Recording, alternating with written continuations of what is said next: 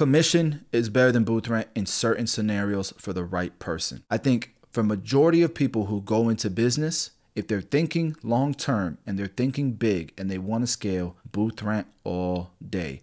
If you want a business that's going to amplify your lifestyle, it's booth rent all day, in my opinion. Your barbers will love you. You'll keep them around. You'll be surrounded with a whole bunch of barbers making 6 figures, happy to see you when you walk into the shop, not the other way around.